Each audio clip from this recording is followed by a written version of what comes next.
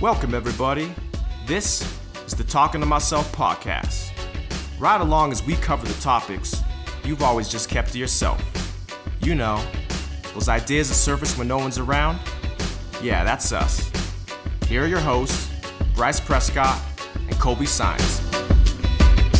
All right, it looks like we're rolling. Welcome, everybody, to the fourth episode number 4, to the Talking to Myself family here. This is Bryce Prescott, your host, and I want to remind everybody we may be talking a little slower today.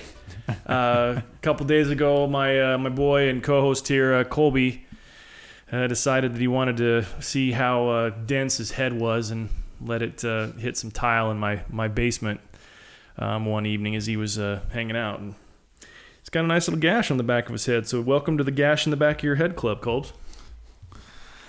That's funny. Hello, everyone. Thank you for joining us. Oh, he's milking it now. I'm not talking slower. Well, at least I hope not. If so, you can just call me Radio for the podcast. But yeah, I joined Radio. I love it. I joined the Wes Welker Club. The Wes Welker. Well, you still have a job, so that's good. You know. So tell us, elaborate for us. What exactly happened in your blurry recollection? What was going on? I was battling the flu last week, and unfortunately, went to take a piss around 4 o'clock in the morning, and rather than sitting my ass down, I decided to like a girl, you mean? Yeah, pretty much.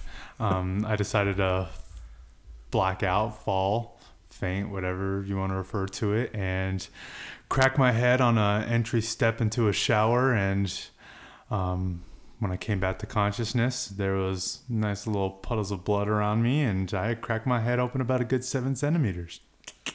Well, I'm glad you're okay, and it's nice that that the timing of this worked out, because we postponed recording our 4th episode because you were feeling sick, and so you came over for us to kind of help out and get you some soup and whatnot, and now that we're having this is our relationship podcast, or one of many that we will do, and so it's kind of funny to consider that none of this would have happened to you if you'd had a girl at the back of your place that could have helped you out a little bit, giving you some food and taking care of when you were sick. TLC.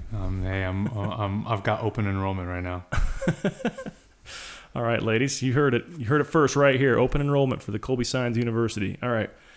Well, everybody, this podcast today is it's a special one. And before we get into some things, I want to introduce our guest today. This person is by far my most favorite person in the world. She's a gifted cook. She's an incredible mother. She's a close friend, and she just so happens to be my wife, Amie Prescott. You know, I met Amie, gosh, when was it? 13 years ago or so. We were both in the mortgage business, and I was always impressed by the way she handled things. She was just the consummate professional, but yet easy to be around, easy to talk to.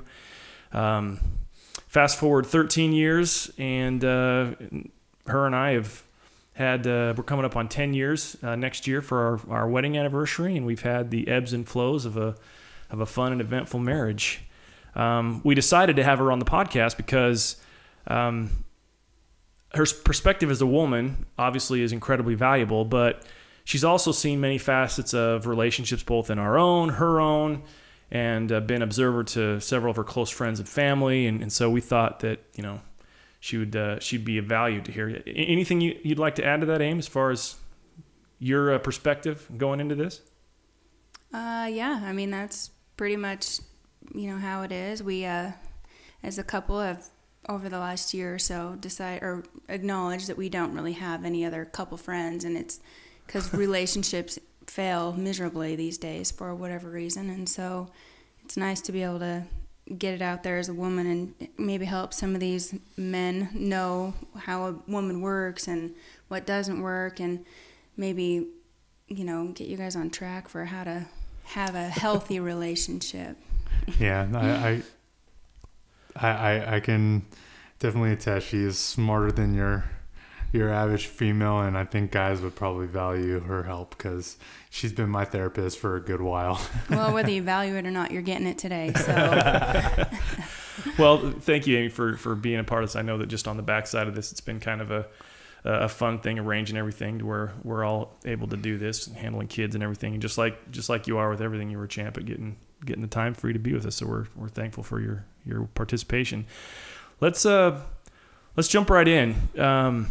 Being that this is our first podcast talking specifically about the dynamics of relationships and marriage and commitment and single life and all that jazz, we wanted to talk about, kind of just to lay the groundwork about some of the effects that have happened in our society, specifically of our culture, religion, history, all how this has had an effect on relationships and the status of where things are at today, and more specifically how it applies to us here in this room and applies to the listener that's out there. So I pose the question to kind of start with you, Amie. What do you consider, what is a definition of a good relationship? Oh, that's a loaded question. I think that it takes two people, first of all. I mean, a lot of people nowadays go into relationships thinking, what am I going to get out of this, rather than what am I going to bring to this relationship? And I think that that's where a lot of people fail. They don't go into it with an open heart. They're selfish. They're, looking to gain rather than to share. And, I know so many, like I said, we have no friends who are in a healthy, successful relationship. And it's kind of sad, that's where it's going. Like, marriage as a unit isn't valued anymore. It's more of like an inconvenience, or, people just don't respect what marriage has to offer. And it's just unfortunate. I mean, not that our relationship is perfect, but I think that we both go into this, trying to better each other and better ourselves and, grow. And I think that it takes a lot of work, but you just have to be willing to do it. And, that's kind of my take on it. Yeah. I mean, it seems, you actually answered the next question. Colby and I were talking a lot about this over the last weeks, preparing for this, about how difficult it is for a good relationship to flourish and how hard they are to come by. We've got right now, it seems that we're in the I'll call it the Tinder stage of dating. Is a bit of a background for the listeners. I will own my own perspective. Everything that's going to come out of my mouth and my perspective and opinion is based on an idea that the pinnacle of humanity, the pinnacle of life, is family. It's a committed, monogamous relationship with someone to which there's a passionate connection, and that involves everything is about the day-to-day. So the top of the mountain is when the relationship's on point, and all those other items of balance that we've discussed in other podcasts are on point because the relationships are on point, and in addition to being that the relationship is on point, your body, your relationships, your spirit, all that. And so my opinion, the basis of my opinion is that the decision that's going to put an individual closer to that ideal is the better decision. So I know we're going to get other takes on this, and my boy Colby here has been single for a while, and he's got some. He's right in the middle of this state of affairs for relationships nowadays. Just for the listener, Colby, give us a little bit of background for you as far as what is your opinion and definition of what a good relationship is, or does that even exist for you anymore as far as your ideal? Is that unicorns? I think at least for me, relationships have been, I haven't had a plenty or had, I guess you can say, even a really good one that comes to memory. I unfortunately, I know my longest 10-year relationship has been about maybe 6 months. And, as far as my history or what I've seen as far as relationships go, I've had a couple of relationships that I know within my family that have lasted quite a long time and are still together, but I'm not very close with those family members to really say that I understand, what that looks like or how that is. But from the family members that I am close to, I mean, there really hasn't been a healthy one. My dad and my stepmom have been together for a long period of time, but that's even a complex one, and that's my dad's third marriage. My mom has never remarried. My grandma never remarried. The men on my mom's side of the family are what you would consider players. Don't want to get married, multiple kids by multiple different women. It's, so for me, a relationship is kind of like this this Greek god that I choose to believe in, of Zeus, of like hoping that, oh my God, this is a possibility. But and prior to meeting you guys, it never really existed. But I mean, I know that people who listen to the podcast for the first couple episodes know that Bryce and I have known each other for about a good 7 years now, but I had the fortunate opportunity to meet Bryce and Amie at the same time, so it wasn't just one or the other. So I've known them together for I know for myself, as long as I've known them, they've been married. And yeah, you've kind of had a front row seat to all things Bryce and Amie. Yeah, and crazy enough, it's kind of been able to see a different side of them and see a different way that their relationship work. And I can say that you guys' relationship has definitely given me a different perspective, but a good insight as far as to how things look going forward for myself. But for a good relationship for me, I don't know. I think I do believe in a relationship, and like you said, that pinnacle. I do believe in the family and, being the husband and having that, be a part of my life. But I just think that the approach of it is such a different concept for me nowadays, just because I also have that subconscious view of a relationship that I've had over my life. Yeah, I see that. I have to kind of flip the script a little bit, because not only have you had a front row seat to what Amie and I have gone through the time that you've been close with us, we've been able to watch you and the different things that go through your experience and your dating. And I know Amie and I have had many times where we've just watching your experience has been a spark to incredible conversations that we've had specific to our own relationship and how we look at ourselves and each other. And one of the things that I think would be good for us to discuss, all three of us here, is some of the different playbooks, I guess, that exist to kind of get to that pinnacle. One of my favorite movies when I was younger, I'm showing how old I am. There's a movie called When Harry Met Sally. It's old, but it's a good one.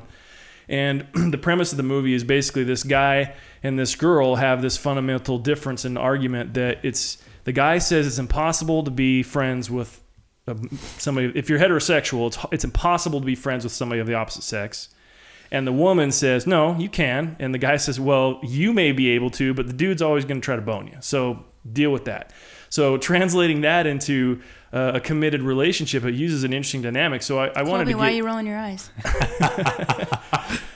Well, Amie, in your opinion, I mean, we were talking about this the other day about, we even brought it up. We have a couple friend that we a newer couple friends that have just kind of happened recently that we asked them when we were out to dinner with them on Saturday night. What is your take on this? And tell us what that conversation went like when we were discussing that with. Well, first of all, as a woman, I mean, we are naturally territorial. We don't like sharing things very much, and we don't like feeling like we have to compete for your attention. And so when there are other females involved, I mean, that's when the claws come out. We, naturally just don't feel like that's something that is acceptable. And I think that on the flip side, I don't know of any men who would be okay if, your girlfriend had a bunch of single guy friends. Like it puts you in a position where you feel like you're having to one up the friends, if you will, and it just causes problems. I don't ever think that that's something that is healthy for a relationship. Now, if you have again, couple friends, that's a totally different thing. But if you have single girlfriends, Colby, and you're trying to seriously find a mate in life, that's something that's going to have to take a back seat. And I really think that you're going to struggle with that until you do. Okay, so obviously the point that they're indicating is because we've had this conversation multiple times, because I have girls who are friends. Quite naturally for me, I've grown up around a lot of women, and I know with Bryce, one point he made is that most men grow up with women, and my argument for that is I think I've grown up with a lot more women than most men typically grow up with. I have 2 older sisters. I was raised by my mother and my grandmother. My closest cousin, who's like a sister to me, is obviously a girl, and just naturally I know within myself I have I mean, I've always had I guess you could say, a series of girls who were just friends. Now, like when Harry met Sally, the whole point of, guys just want to fuck a girl, and, I guess you want to put in that route. I get it. I totally do. The thing with me, and the reason why it is, So just before you continue, so you're making a case that it's okay to be in a committed relationship but have your friends that of the opposite sex outside of that, that are close friends. I personally think that there are boundaries that need to be set. There are like don't hang out with your single girlfriends. Yeah, but that's the thing. It's like I'm not hanging out with them as far as, Do you ever confide in your relationship when you were in a relationship? Did you ever talk about your relationship with single girlfriends? No. Never ever. Never talked about. Did you ever talk about their relationship? Did they ever talk about their relationship with you? Just brought up how the person's doing, how like what they've been up to, because the girls who I've been friends with, most of them have been in a relationship or have currently been. I mean, most of them have a very minimal time span of being single. So they've all had guys who they're friends with, but I don't talk about my relationship as much as talking, to them about specific things, whether that's, the friendship with school, different scenarios with family that's going on, stuff like that. And then on top of that, it's not like I'm sitting in my bedroom having a conversation with them and that, alone, and that's where it's happening. It's a coffee shop, or it's, a group of friends, and we have that kind of scenario to where that happens. I mean, and even in the point when I was in a relationship and, I was still going out to coffee or something with a friend, yeah.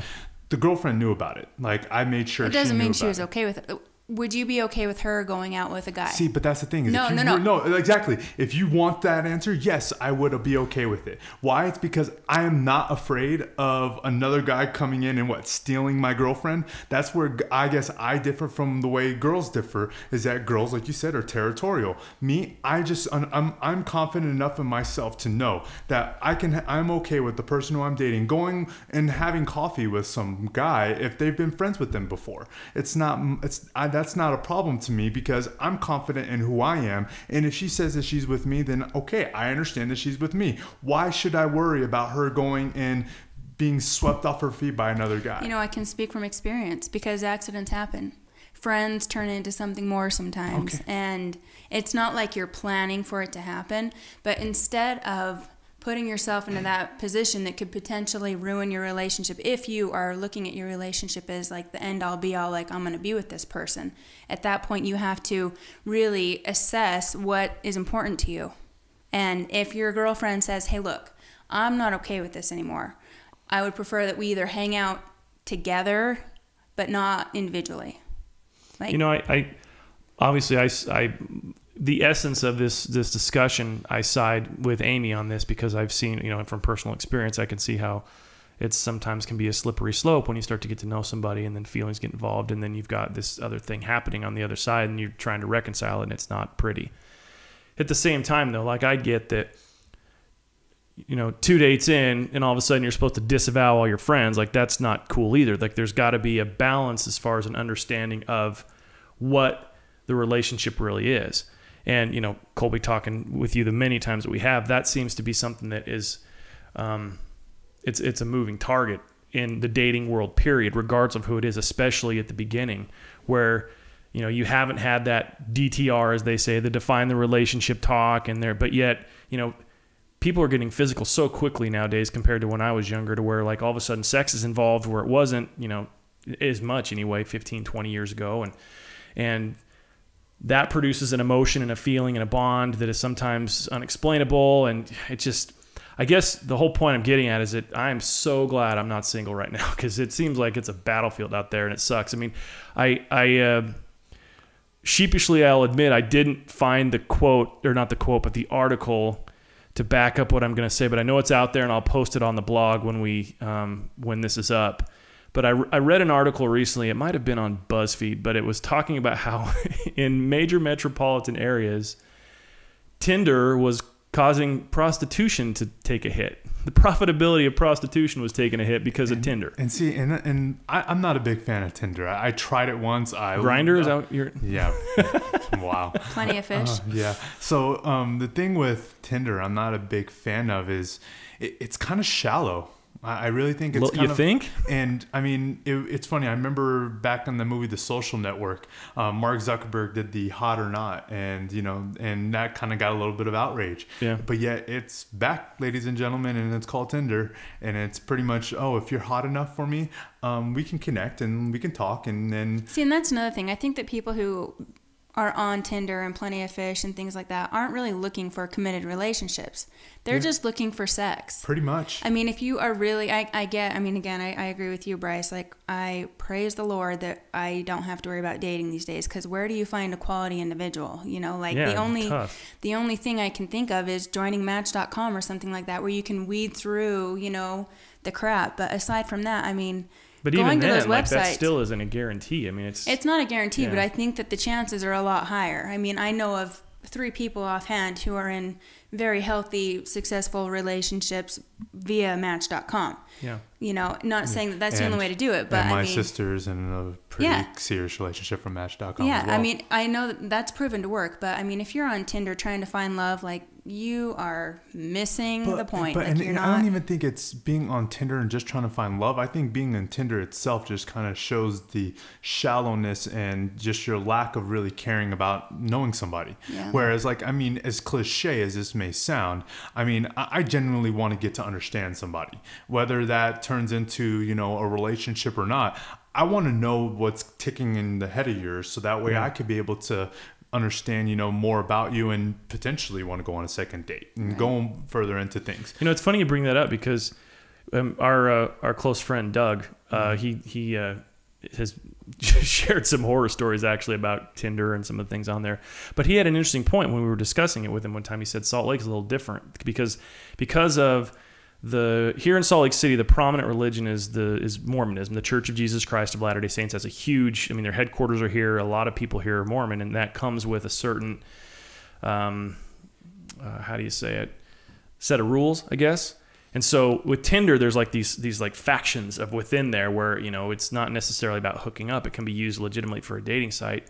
And I know that there's other parts of the country where that can be the case too, but it still is one of those things where it just feels a little off. Like, I don't care if I put up like this wholesome Tinder profile and, I'm holding my puppy or I've got my kid in the background or whatever. It still is the same to me as going to a bar and not drinking, but still being willing to entertain the girls at the bar. And I've talked to multiple friends of mine who have been on Tinder who have said that a girl putting LDS on her profile doesn't mean shit. Like still gotten the D. Like it's still and it's sad. It's sad to see, but I just don't light up a cigarette when you're done. That's when the problems happen. Or drink coffee. or all the above. It's just. So well, that leads into kind of as an interesting point because, right now in this whole, I'll just say United States culture, religion and spirituality and, that whole genre, that whole direction, whatever, it plays kind of an interesting role in all of this. In my own experience, I grew up LDS. And that was a big part of my life for a long time, and so that came with a lot of the kind of the conditioning of what that meant specific to relationships. I wasn't promiscuous. I wasn't that guy. It just wasn't. And so I strictly and specifically know that the religion side of it played a huge part in the decisions that I made specific to certain things. And fortunately, that came with there's some shit I've had to deal with in my own mind outside of the whole dating thing specific to the religion, but inside of it, like, there's certain things I didn't have to deal with that some people did. My girlfriend didn't get pregnant when I was in high school. I didn't have issues with, STDs or any of that stuff. Yeah, but having said all that, you did get married a little premature for... yeah, and I'm glad you brought that up because I believe you did too. I did, and, I think that we kind of learned from our mistakes, but... Damn it. We did, and that's an interesting point because we've got the point counterpoint here.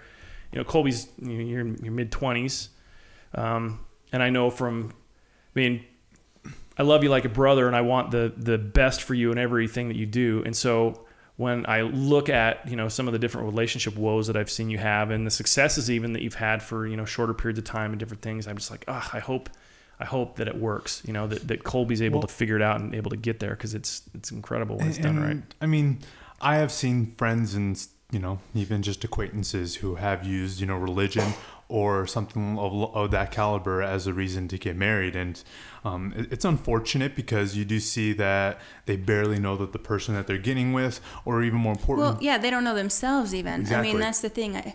I feel like people who get married in their 20s are still so immature in life that they don't even really know who they are. Yeah. So when you marry that young, you're, you know, I mean, not that everybody who marries young is destined to fail, but I think statistically they grow apart because they're not the same people that they were. You know, you mature and you realize, oh, I want more out of life, and sometimes you don't grow together, so you grow apart. Well, and it's just to use an example, I just talked to my old boss about a week ago, and his son is 6 months back from his mission, and he's already getting married. And I'm just like, I'm pretty appalled, because I was like, how long has he known his new girlfriend for? And he's like, oh, he just barely met her the day that he got back. And I'm just like, wow. I'm like, already. And I just think back, because he's 21 years old. And I think about how I was when I was 21 years old. And if I got married at that point in time, I don't know if I would be in a relationship. Those are children at that point. Yeah, and it's like you have yet to experience anything about life, let alone yourself. Well, they think that they're ready because they just served 2 years by themselves, but living with a roommate is not the same as living with a significant other. I mean, exactly. It's hard. I mean, it's still hard. We've been married 10 years, and there's still things he does that drives me crazy, but, you know, we talk about it, and you know, we're still learning each other, but we're growing together, you know? And I think that's one of the bigger things too, is that from religion, because I mean, going to church every Sunday and you seeing all these couples who, you know, been together and their kids and everything, and even with schools, they don't really tell you about like the things that you had, the underlying, you know, things that you have to factor in for a relationship, which, I mean, knowing you guys for a long time, I mean, I've seen some things that, you know, they don't tell you in like a book, or they don't tell you at Sunday school, that tells you like that you really need to understand about the person, or to understand about communicating. That is a big thing.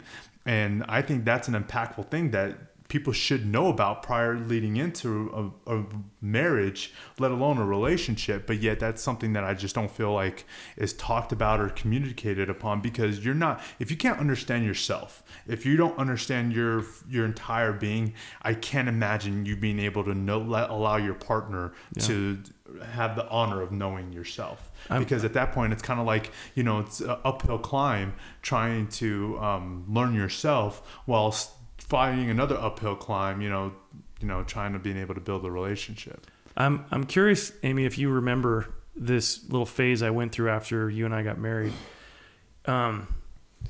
We had a pretty interesting first couple years, to say the least. And during that time, I had a lot of growing up that I did, I'll say, understanding both myself and just humanity and different things in relationships. And I remember I actually went to therapy for a little bit, just because my head was in a spin. It was just I was not a good place. Well, we even did couples therapy, you know. I mean, I think that when we first got together, before we got married, we agreed that we were going to figure out what our issues were in our previous relationship and not bring them into our relationship, because if you're living in the past, there's no way you're going to, you know. And I think that's a huge thing too. You know, I know that's something that, you know, obviously when I get into a relationship and reach that point, that's something that I would definitely consider, because unfortunately with people, you have to be able to have a third party, or somebody who you can, who you don't necessarily. Yeah, not single girlfriends. Yeah. Don't go to them for relationship advice. Yeah, obviously. Well, where I was going with that was, the guy that was my therapist talked about the most healthy relationships, the most healthy marriages are marriages between two people that don't need the other. And coming from the background that I had and the perspective I had from even seeing my own parents and other relationships, and then the religion, and then my first marriage, that blew my mind. I didn't understand why anybody would want to be married if they weren't going to get something out of it. That was my mindset at that time. I kept thinking like, well, if I don't need her, if she's not going to be there to like help me feel better, or X, Y, Z, whatever, fill in the blank, What's the point? And I remember, I don't know if you remember when I kind of went through that. I mean, I'm like, what is the whole point? Of course I do. We had tons of issues during that point. I mean, you wanted me to fill your cup. Yeah. And I didn't understand that. So, kind of come full circle with this whole thing. Relationships, period. If there's one thing that is, it's missing, well, it's not missing in every relationship, obviously, because there's relationships that are succeeding. I feel, that we're coming along as a society, but accountability, true accountability for understanding that, in my relationship with Amie, for example, I know that at the moment that I require something of her, I need her, so I quote unquote need her support, I need her acceptance, I need her love, I need her whatever it is, that puts her in a position to resent that I need that. And it changes the behavior that comes. And it's not conscious. It's something that happens. It's like when you're expected to do something, all of a sudden your feelings about what it is changes. But the moment that I express that I appreciate certain things, but yet I don't require them, and that I legitimately remove expectation from it happening, is actually, I know for me, I can't speak for you, Aim, but in our relationship, that's been when I've been the happiest with us, when it's like, how I like certain things, when I want certain things, kind of how the whole thing works. And if I say, okay, here it is, but I don't collect, if you will, when it doesn't happen, like you're the best spouse ever. And that's because I'm not bugging you. I'm not requiring anything, but I'm still mindful. It's like the same thing. Like you and I were talking the other day about the shower, like pet peeve, little stupid pet peeves that the other people have. It's like, she was telling me. Well, it's not even pet peeves in my opinion. It's about making that other person's day that much easier. Like I go into my day not really doing things just for myself, but for our family, you know? So it's like, what can I do today that is going to make his day easier?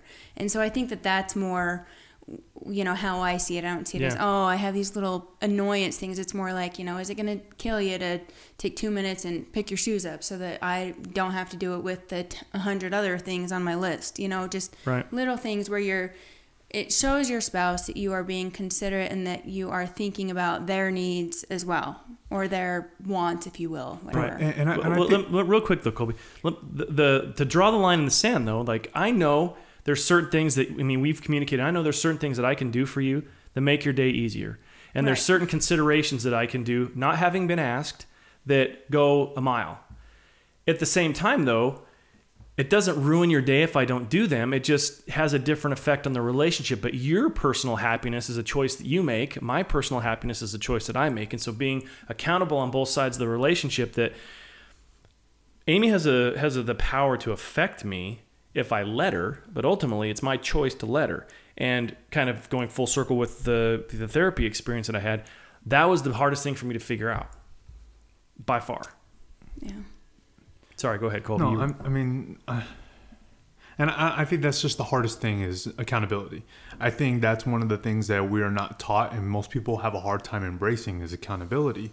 And with that being one of the focal points of anything, especially on your own personal being, if you can't understand that and you go into a relationship and that person fucks up, you're not taking accountability for like what happened to that scenario. That's the thing is that you can only control what you can control. There's nothing, and I'm a big believer, and it's something I believe within everything in me. It is impossible in this universe that we occupy for anybody to make me happy. It is impossible. They can help, There's little things that people can do that like assist in your happiness, but it's ultimately up to you. Yeah, exactly. It can make your choice easier, but it's your choice. It can make my choice easier, but again, it's my choice. Right. I have to choose to be happy. I have to want within myself to be happy. You can't do that for me. I have to be able to go to terms. Even if you do something great for me, it doesn't mean that I'm going to be happy from it. It's a choice, and it's all up to me. And I don't think people get that. They think that I can go into this relationship and it can make me happy. They're going to make me happy. Or they're going to make me happy and they're going to provide me everything I'm looking for. She's my soulmate. She's my other half. Like there's some destructive labels in the whole fairy tale of love that get thrown around that really paint a picture that is going to doomed to fail. And unfortunately, it's all these movies and everything that we watch and see on a consistent basis that says, oh, like you have to have this person in your life to be happy, which, don't get me wrong, I'm sad for the next chick flick, but... Well, a lot of it too is how you're... ladies. A lot of it too is how you're raised. I mean, if you are raised in a family where your parents don't love each other, but they're together out of convenience, which happens way too much. Yeah.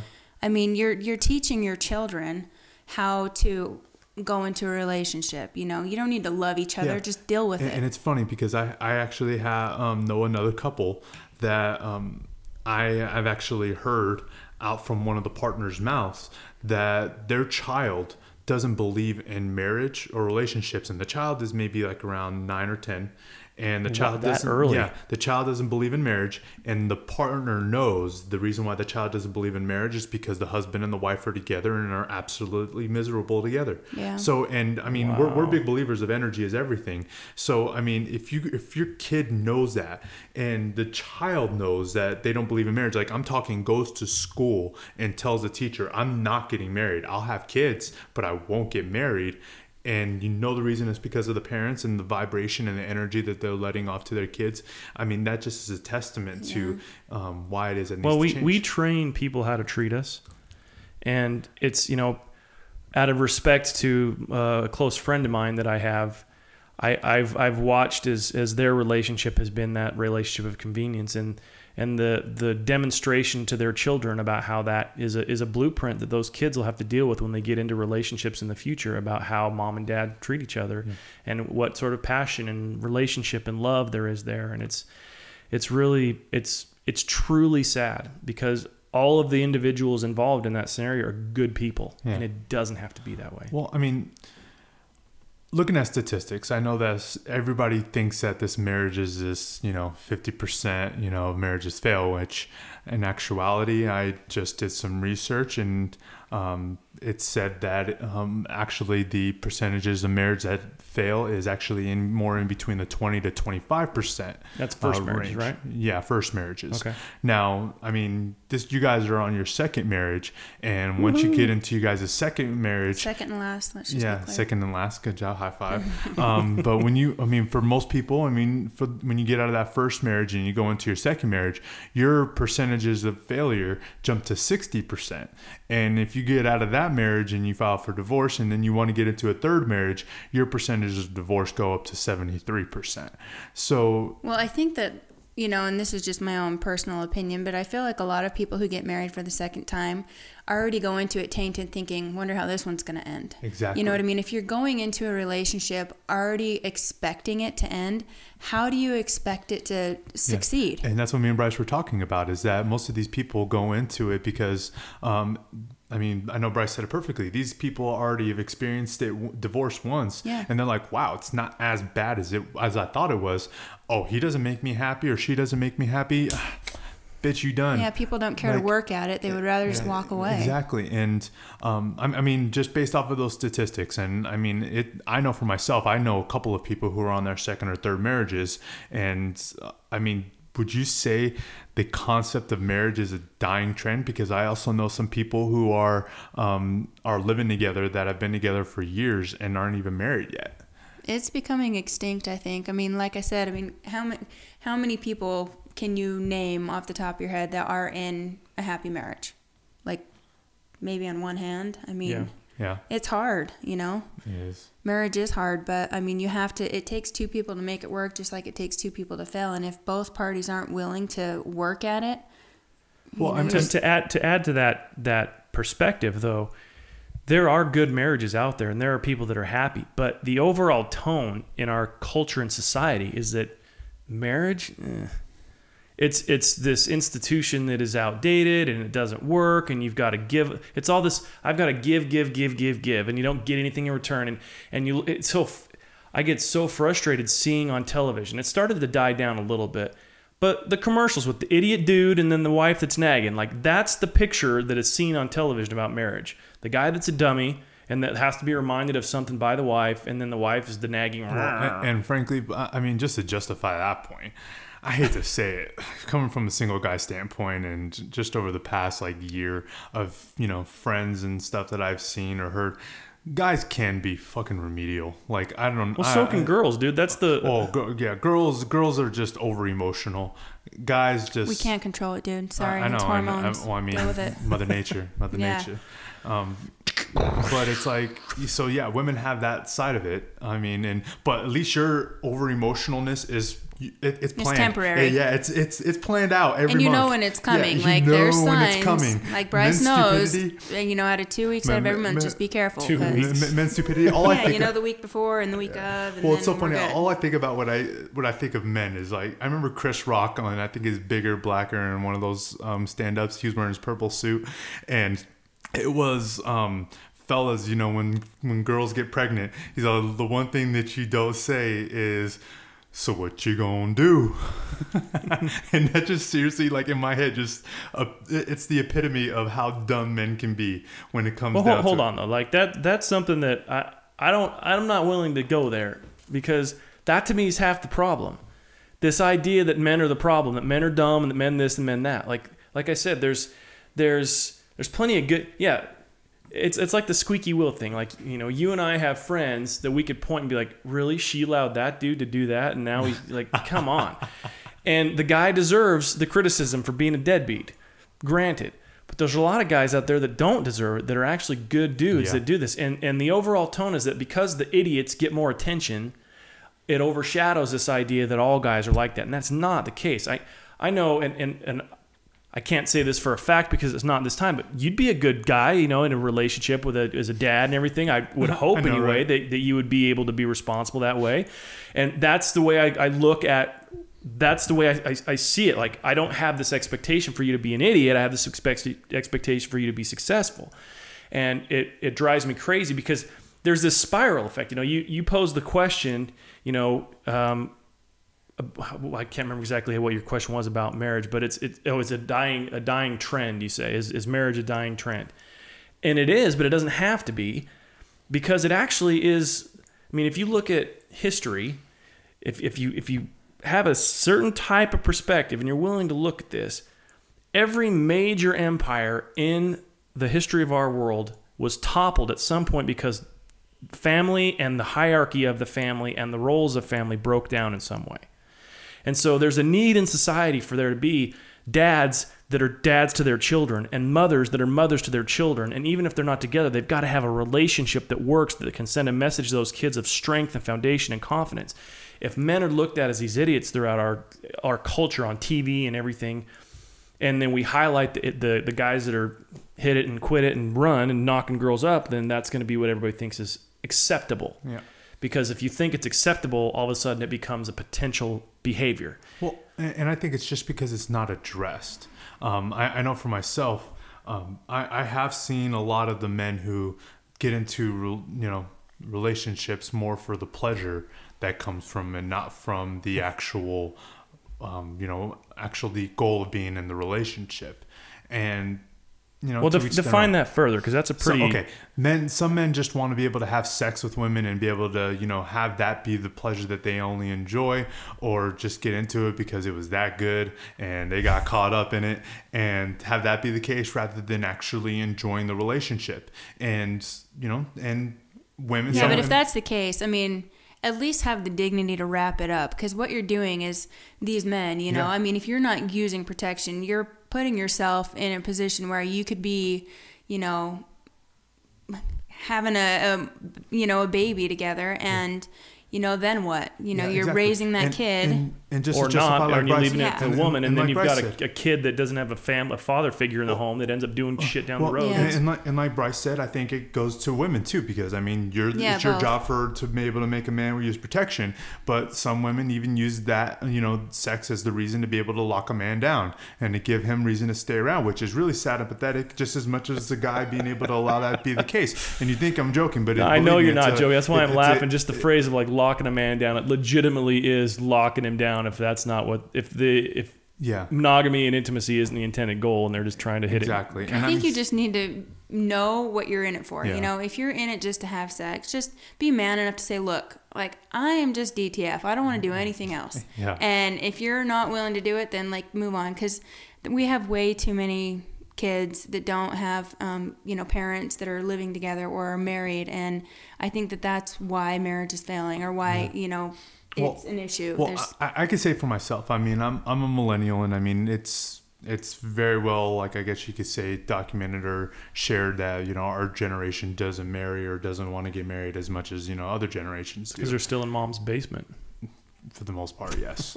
I just say for myself, the reason why it is I'm not married yet or haven't been in a long-term relationship yet is it goes back to the concept of not understanding myself. I have wanted to spend the last few years really trying to understand, as much as myself as I can.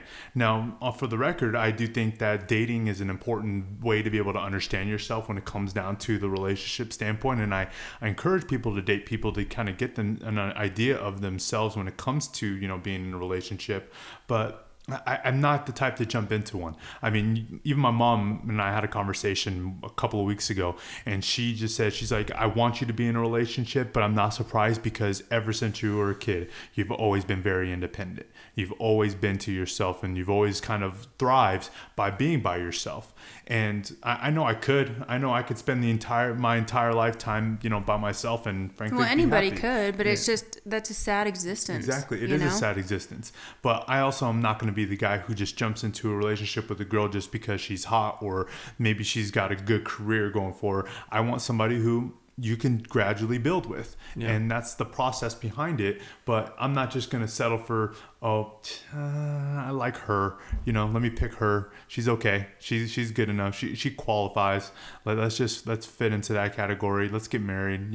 It's not that easy to me. Yeah. I want to be able to build with somebody. And that's, I think a lot of guys are not open and willing to say something of that caliber, since, frankly, it's really the way that you would hope you would want a relationship to go. One of the things that occurred to me, this is just a couple short years ago, and Amie and I have talked about this several times. The amount of work and both self-discovery and committedness that it takes to a relationship to get to a point where you're happy and you're healthy and you're passionate and it's all good. The idea of a soulmate kind of goes away. It's like, there's on this planet with how there's so many options really, that good people can be successful in a relationship together if they want to be. It's this whole, it's sparked by movies and everything, but this whole idea of like there's the one person out there, it's just utter bullshit. It's not true. Like if you have, and this is where, being the statesman, I'll say, and looking at kind of the single world nowadays and even some of the experiences that you've had, Colby, I look and I go, it's not, I remember being that guy where it had to be perfect like that. But at the same time, knowing now in the end that, I love my wife more than I've loved anything or anybody else in my entire life, including my children. She's the top of the heap when it comes to the passion I feel, the love I feel, the commitment. It's because your kids won't cook you dinner. There's a lot of things the kids can't do. That. The point I'm getting at, though, is that I recognize in that, though, that it's gotten to the point that it has with Amie because we worked at it. And we had to consider that we're still married and we're as happy as we are, considering our beginning. We've been in the trenches a lot. You name it, like exes, health, money, in-laws, any issue or problem that could be thrown in a relationship. And not going into the details, but even just the unconventional nature of our beginning. Yeah. It was not smooth or easy. Something about you, for me, just made me willing to do what it took to be with you. Well, and for me, I think that what got us through the hard times is that we were friends first. Like, even when we couldn't, love each other in that moment, we had qualities that were worth staying together for, it didn't make it easy, but at least we could be friends at the end of the day. So, with you two having that said, I know you're the nature of your guys' situation. And since you guys have gone through the trenches, you guys have gone through many battles and have lasted through a lot of it. I know I've seen it firsthand. What would you guys say are some misconceptions that, society or, religion or anybody paints about relationships or marriage that obviously you'd feel like, I wish I would have known that ahead of time? Well, the first thing is that it should be easy. I mean, nothing worth having comes easy. It's a constant struggle, if you will, and not even a struggle, but you have to be open to change. Like your marriage or your relationship is not going to stay the same. It's going to change and it's going to evolve, and you're either going to do it together or you're not. And that's something that you have to kind of go into it knowing that, can I see myself with this person no matter what? Well, for me, it's breaking it down a little bit further than what Amie said. I've fallen in love with 4 different people the time that I've been married to Amie, and they've all been her. Like, she's changed and I've changed throughout that time to where we've been given an opportunity to be in a new relationship, sort of, with new versions of ourselves as we've grown and matured. Yeah. And being willing to look at it that way and to know that was one of the simple truths it was a no matter what type truth that I understood about her, that she was always going to give me a shot. If I changed and she changed, we were always going to give each other a shot. And that's what happens every day. And it boils down to communication too. Whatever our struggles were, it was like, okay, how are we going to get through this? Not how are you going to fix this? Yeah. And I think that's another thing that people don't take into consideration. Just because you're the man and the provider, I don't expect you to fix everything. We do it together. We sit down and we say, okay, what are we going to do? It's not, okay, fix this, Yeah. And I think that's a good point to highlight on, because I know from the people who I've seen who've been in relationships, it's like, the woman relies on the guy to be, the provider, or right. relies on him to be that, and then the woman to be the, the nurturer, caretaker, the caretaker, and be that. And it's like, and it's important to, distinguish those your roles. For sure. But the unity of a relationship is only going to withstand struggle if you do it together. Well, that's the thing, is I also recognize how a woman can be your provider. Yeah, absolutely. I was for a while. We both worked for many years. It wasn't until we decided to have Isabel that we both decided that I was going to stay home and raise the kids. Yeah. So. And I will add to that, though, kind of going back into the discussion of millennials and the idea of marriage. There are roles within a marriage, the masculine energy and the feminine energy, that must be honored for a successful relationship to really work. Amie went back to work a couple years ago when some things were pretty rough, when I was still trying to build my business and we had some things. And I know for me personally that was a struggle, because I felt like that was my job. It was my job to be the one that was providing. And even though I was going through the motions of building a business and doing what I needed to that way, I wasn't succeeding sufficiently enough to where it was allowing her to stay home. And it affected my feelings that I had about myself as a man, as a provider, all this. On the flip side, and I can't speak for her obviously, but I recognized as well that there was resentment that came the other way from her, understanding her role and her responsibility as a caretaker and a mother, that even though she never openly said it, I could feel it, that it was like, Bryce, this is your job. We've got to readjust some things here. And it wasn't until those roles, by choice, were able to be realigned and she came home again, that our relationship really started to flourish again. Well, and to add to that, know your circle. You know what I mean? Like, when I was working, I was also surrounded by women who were scorned or single or freshly out of divorce or whatever, and they had nothing positive to say about men.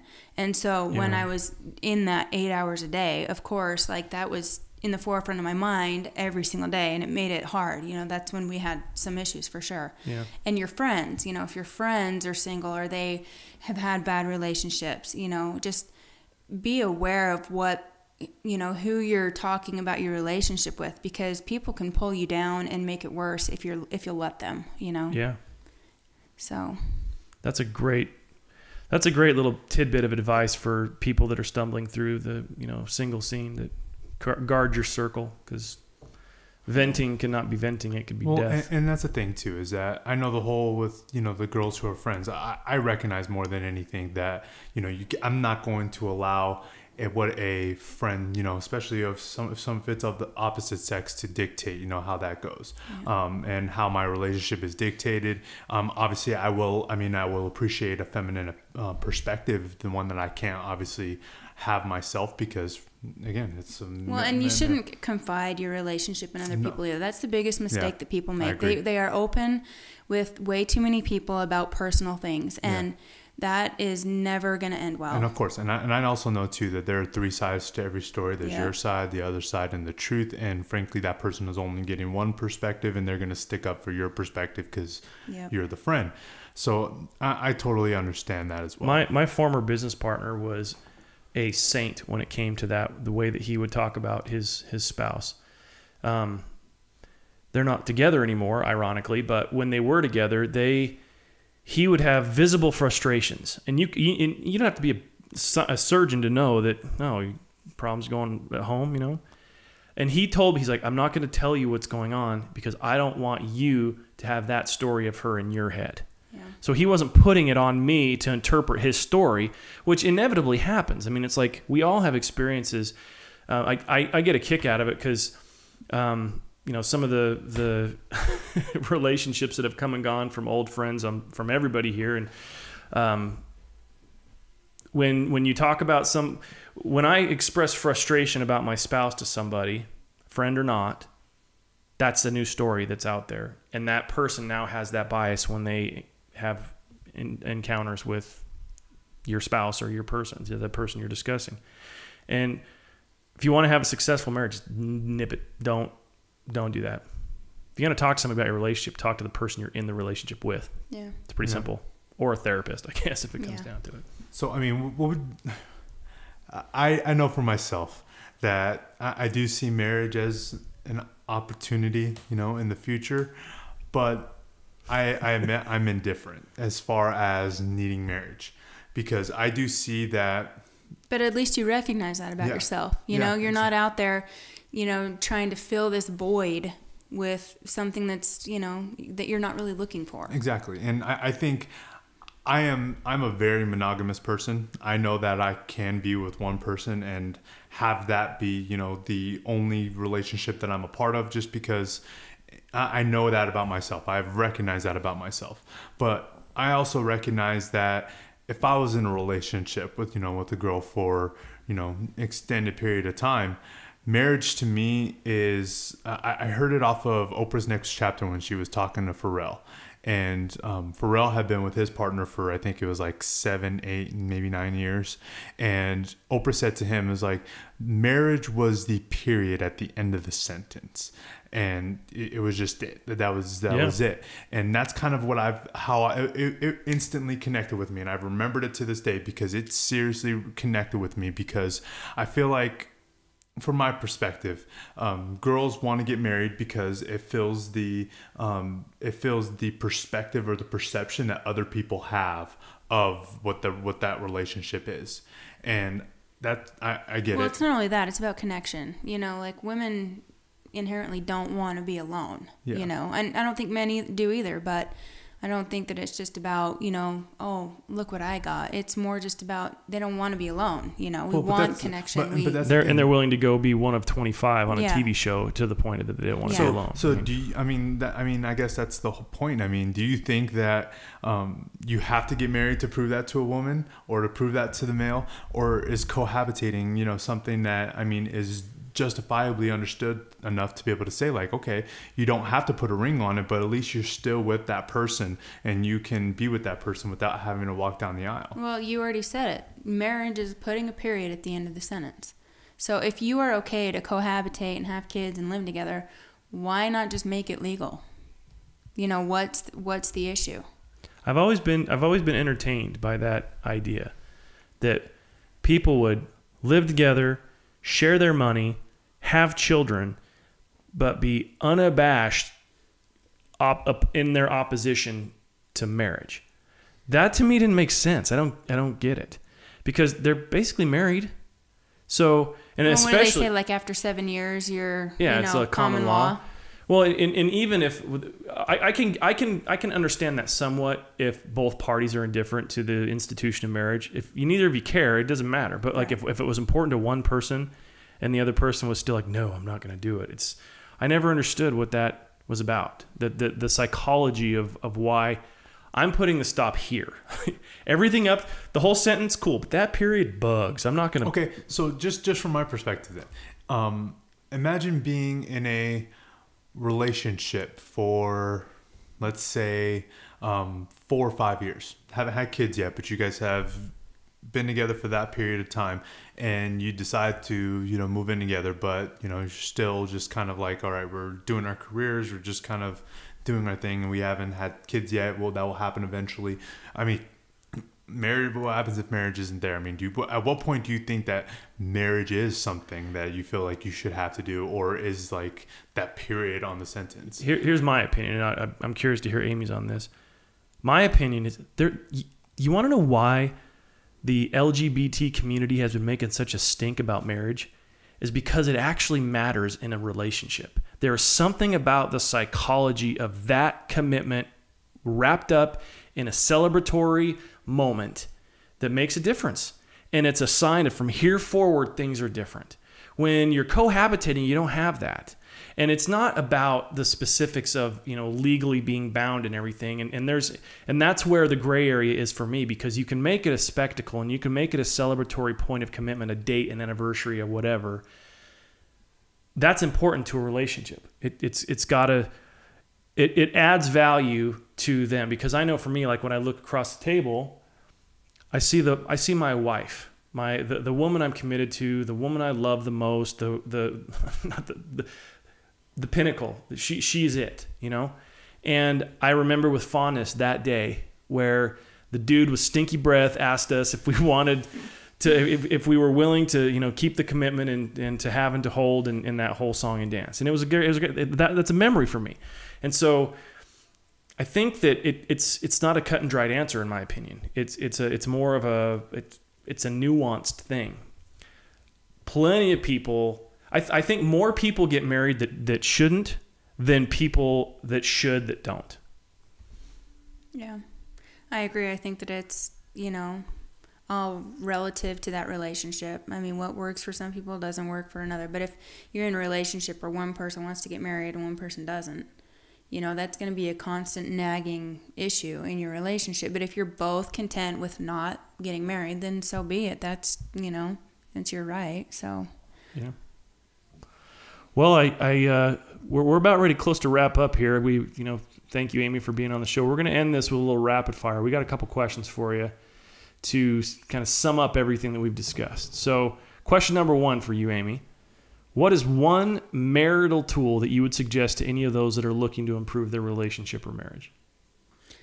I guess that you just need to view that person as, you're going to spend the rest of your life with that person. That's going to be the last person that you take to your bed, whatever. You have to keep it exciting. You have to date each other. You have to be open to grow. You have to, just be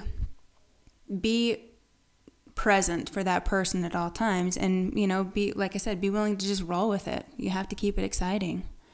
So the tool then would be just the openness of allowance. Stay open, be willing to accept change and grow. Okay. All right, question 2. What is one piece of advice that you would offer to a single guy or a single woman who is stumbling through the dating world, trying to find that person that they can have a healthy, committed relationship with? What's a piece of advice that you would tell that person? Stay off Tinder. Fair enough. No, I guess that I would say know what you're looking for. If you're really just looking to have sex, then, fine. But if you're really looking for a relationship, make sure that you're looking in the right outlets, I guess. I love it. Yeah.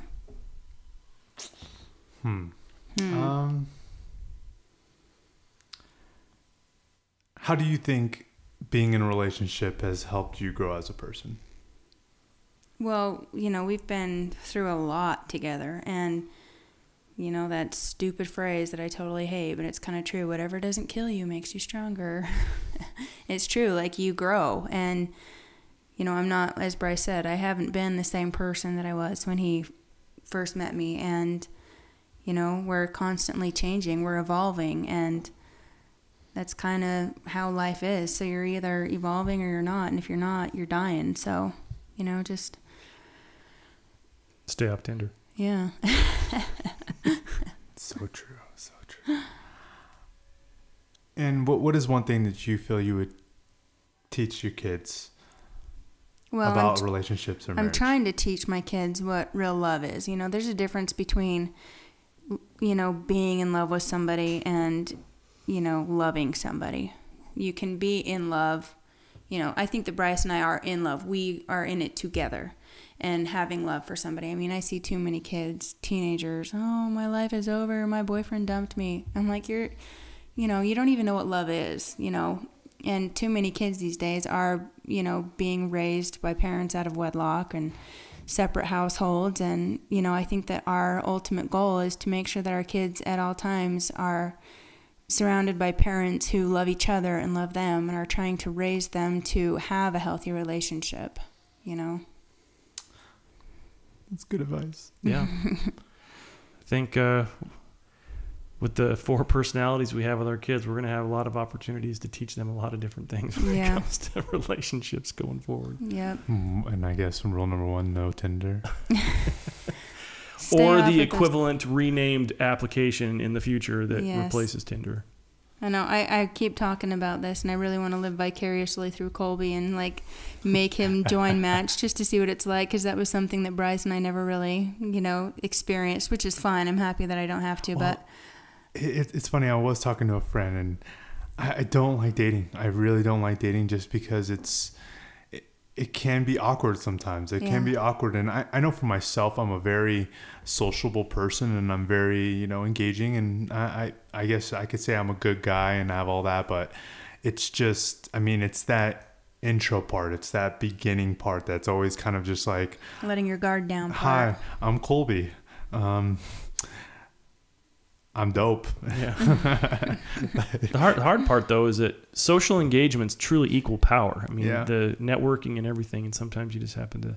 Well, and a sad fact, too. It's I could say 3 out of the last 4 girls that I've dated have approached me in some regards, not vice versa. And it's, I mean, some people can joke and say, you know, no, he's a pussy, but I don't know. I just, for some reason, it's happened that way, and I don't know. But you just have to be willing to put yourself out there, Colby. That's all. You know, put it out there, and if they don't like it, then fine, you learn from it. And but not everybody likes chocolate. No, you're whatever. You're in Utah, dude. You see the number of mixed babies floating around this place. Milkshake brings other girls to the yard. Well, you step onto an interesting concept that transcends all relationships, and that is the fear of rejection.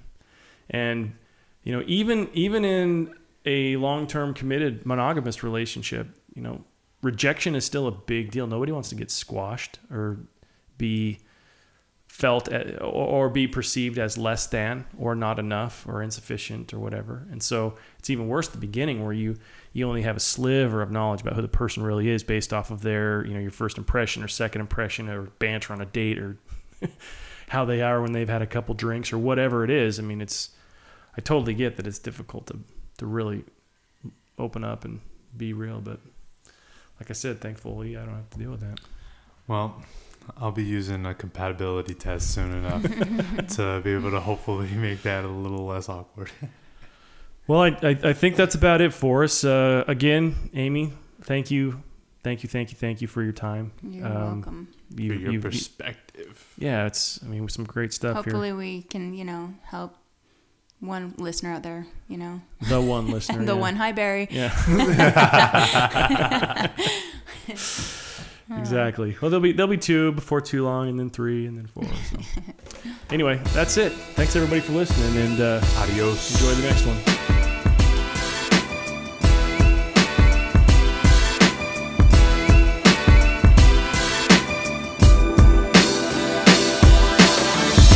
What's going on, everyone? It's Trent Alvinson, aka 6 Cents. Thanks for tuning in to the Talking to Myself podcast. Join us again next week for another ride. In the meantime, make sure to check out our website at talkingtomyself.com, as well as our Instagram and Twitter at T2M Podcast. Until next time, take it a day at a time.